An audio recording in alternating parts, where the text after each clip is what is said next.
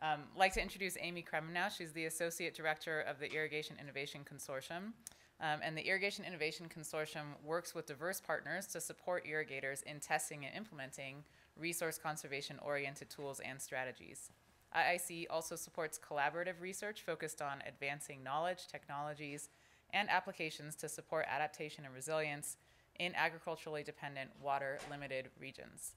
She has worked in a variety of capacities over more than 2 decades in areas related to food and agriculture as a cook, farmer, researcher, writer, magazine editor, I should have this up, and farm and policy consultant in both the United States and Canada. So please help me welcome Amy to the podium.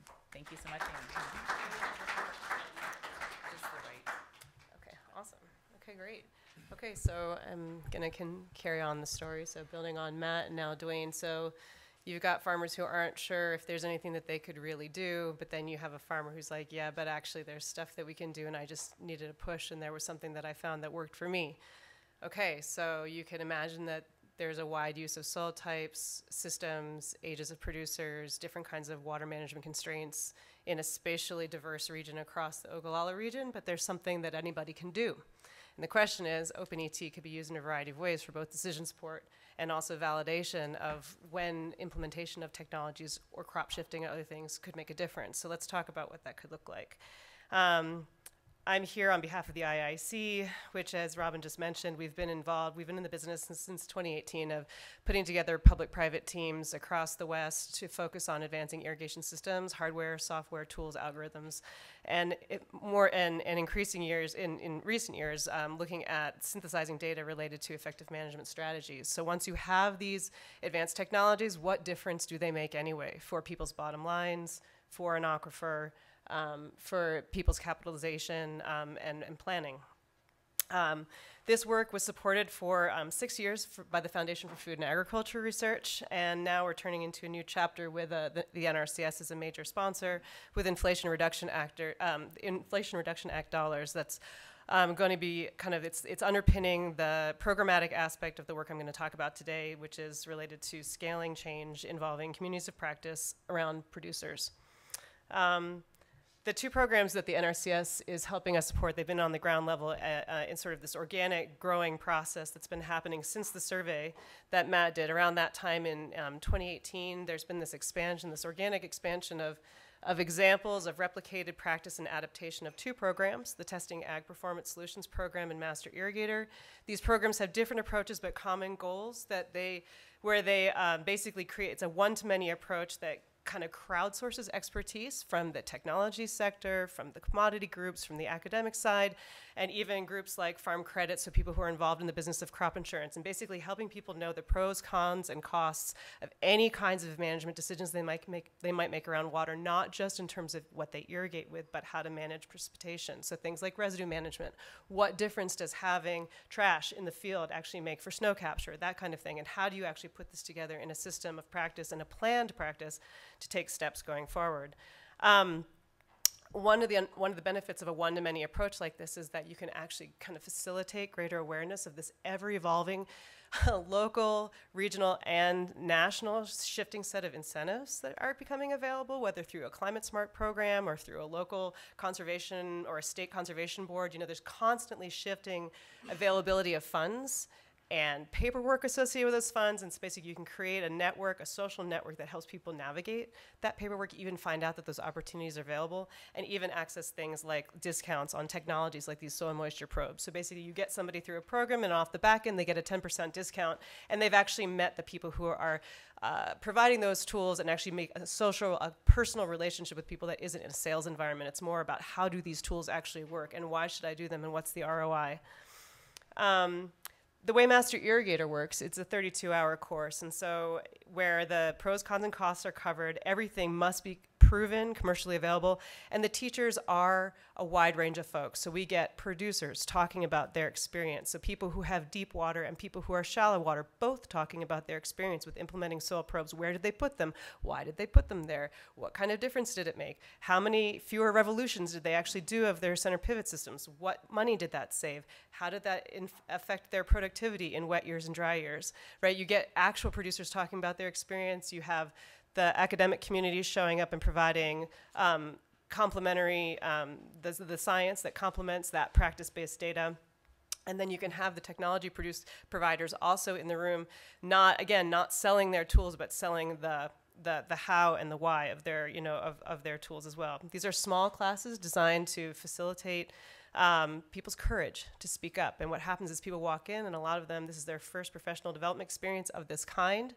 And we're really covering everything from from hydrology to soils, to agronomics, to high-tech tools, to lower-tech tools, putting it all together, accessing incentives. It's like this smorgasbord of material. Things like, when was the last time you had a system audit? Is your system actually optimized? Like, the aquifer is in a different place now than it was. What's the difference in that efficiency for your pump trying to get that water from a much bigger depth? How much money might you be saving if you actually switch out and get a more efficient pump? When was the last time you got an audit? Do you know how to get an audit and how to get that paid for? These are the kinds of things that we're able to kind of put all together in the classroom. And it's pretty amazing. People show up and they're kind of shy and they're kind of like, they don't want to talk, but the way the class is designed is to promote a lot of exchange, a lot of back and forth, a lot of role modeling of people talking about their experiences. And then what it's like a cork pops right open. That altruism, that goal, that fear for the fact that their kids may not be able to live there in the future, it just comes like rushing out. That concern that people have, the excitement they have had over things that have been successes, and hearing from the person who's sitting right next to them, that interactivity is just as important as what people are presenting.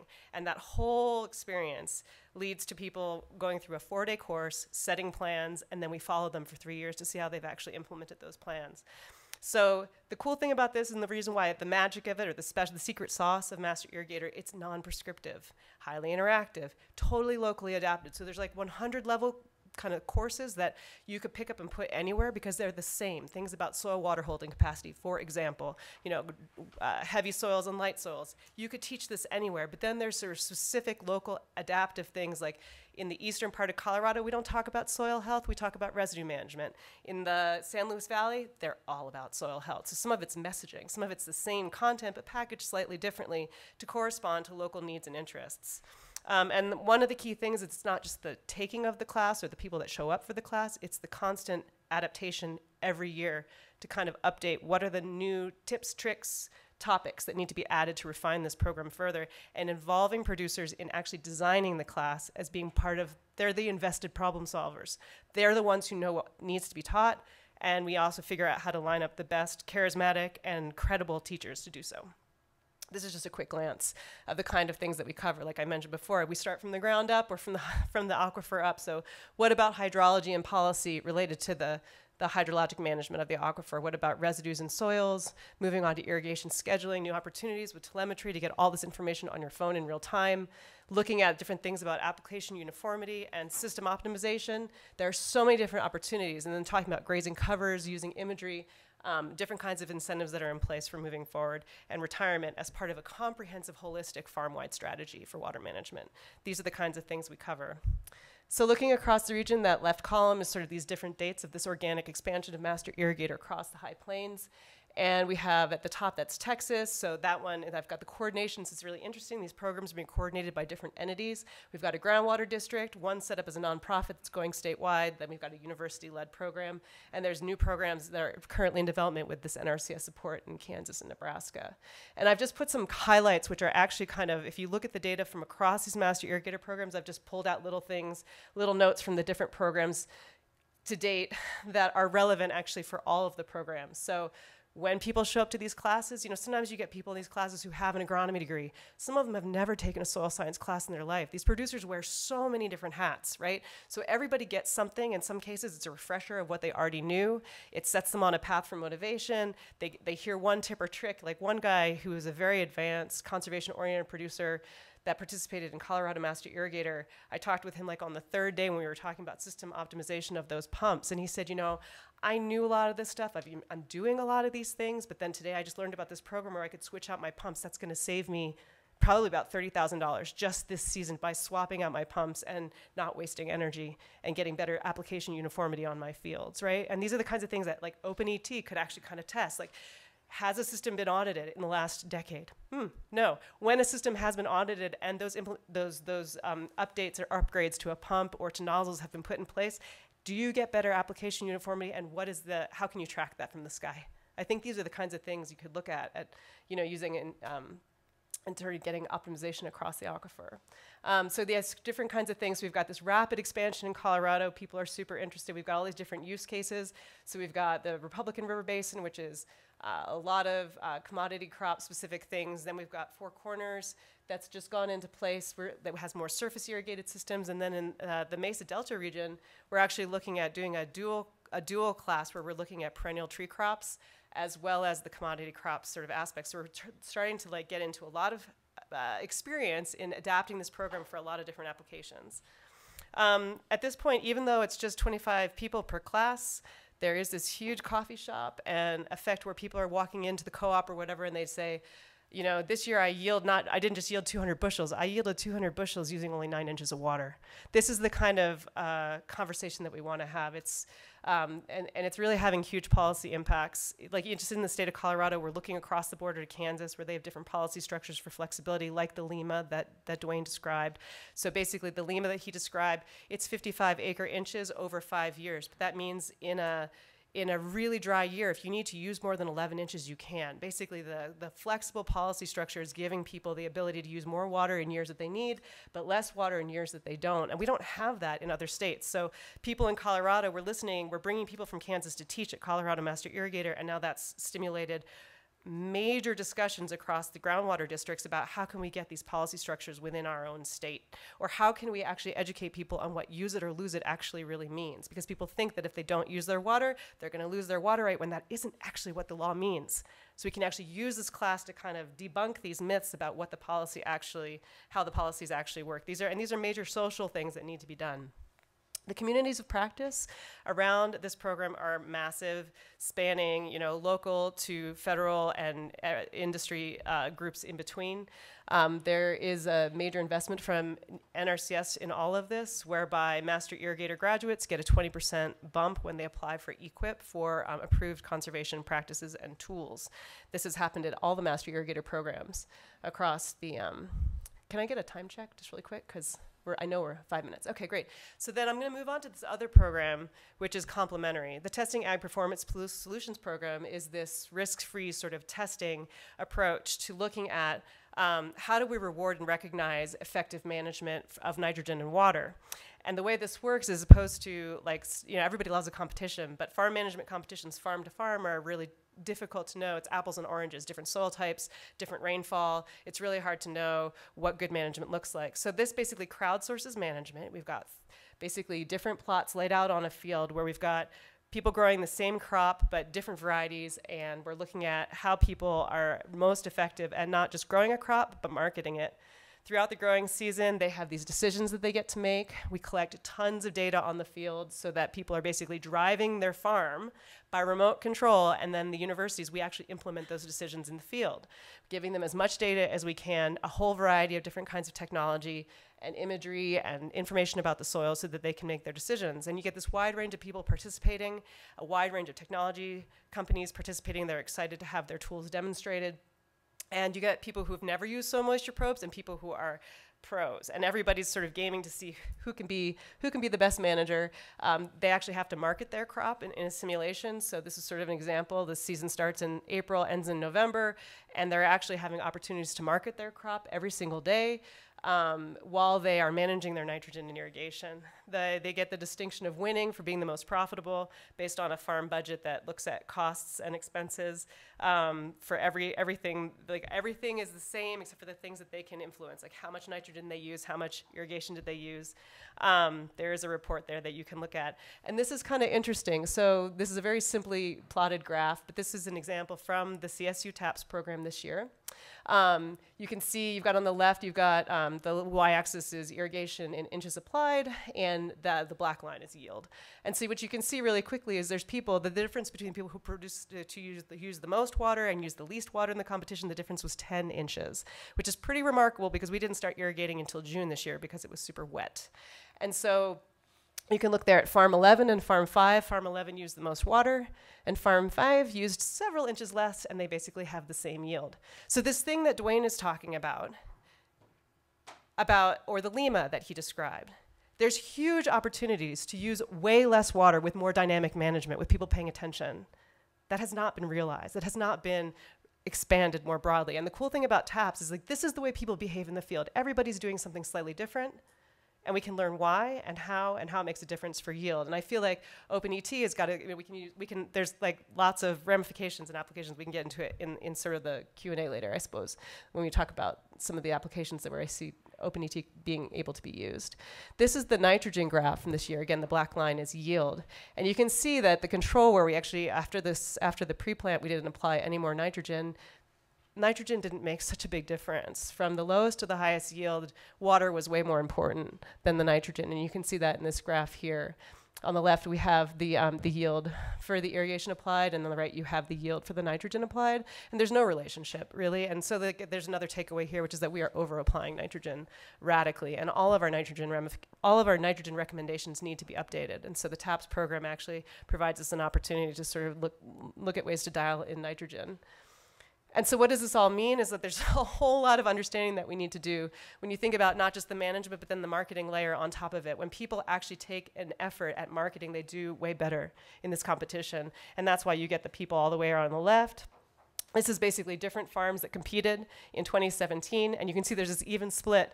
And on the right, you have people who applied 9 inches of water, and on the left, you have people who applied 9 inches of water. And one was way more profitable, and the other one was not profitable, right? This is actually what's happening in the field, and what we want to do is get people bumped over to the profitable side that also represents irrigation efficiency. And why is this important when you sort of zoom out? You can see the groundwater use in terms of the emissions produced just from groundwater pumping there on the left side of the graph. We've got the tons of CO2 equivalent and the amount of which that is coming from groundwater. And you can actually see the Ogallala outline right there. As we move towards tracking these things and dialing in on what effective management is, we want to pay farmers for this stewardship. And there's actually a huge opportunity to, in tracking the reductions, also be able to reward stewardship for emissions avoided, not just in terms of irrigation not pumped, but in terms of nitrogen not applied. And that's what we can also study in the TAPS program. We're actually going to be able to be, and we have already, this is data from the Oklahoma TAPS program, where we can actually start to quantify what's the pre-field versus the in-field ramifications of better management of nitrogen on nitrous oxide emissions. So we'll be doing that work through the expansion of the TAPS program, which is now going to be, it's sort of in these various, so we've got Master Irrigator, and we've got TAPS. After Master Irrigator, we teach the things that we've learned from the management of TAPS in Master Irrigator. So these two things go together. So just to sum up some thoughts about shift, so what does this mean for crop shifting? I think I've run out of time because we're really running short. But thinking about what all of this means now. So we've got all these programs. We're starting to scale these one-to-many approaches. We've got all these groups, local, regional, and federal, public and private, involved in this conversation, showing up at these programs. What does it mean? It means that we can start to actually really talk about everybody's role in the various kinds of reductions that need to be made, whether we've got the sort of sustainable use with these deeper pockets, where you've got this sort of extended use scenario where there's a lot that can be done with amounts of management that are in that 20 to 40% range that are absolutely doable as long as we scale the kinds of combinations of agronomic and technological practices. And then critically, and this is something I'm really interested in, is that there are areas where the water has or will be going away. And we're not actually thinking about how to apply the limited water that remains to get land back into pasture and other things to avoid blowing sand and to prepare the communities for alternate economies that will actually that are critically important, as Matt pointed out in the beginning of this talk. So I will stop there. Lots to say. Thank you very much.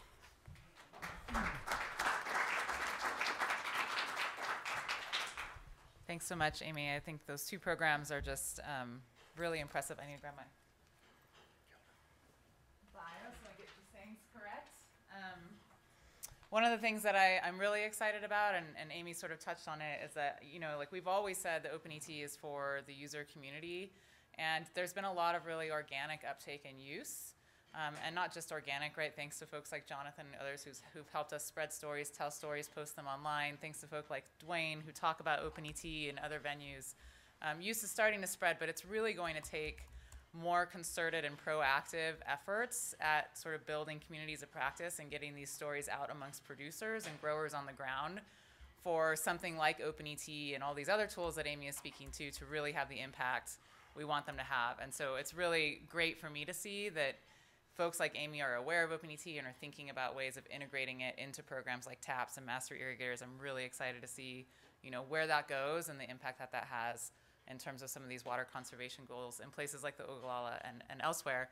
The other thing that Dwayne sort of teased at the outset of his talk, or maybe towards the end of his talk, and that I think Amy sort of touched on in speaking at the different levels at which, or scales at which folks need to be engaged in this problem, is that, crop insurance and federal policy and things like that also play a big role in sort of the art of the possible for the decisions that growers and producers are able to make on the ground, and the sort of ways that they are incentivized to make certain choices.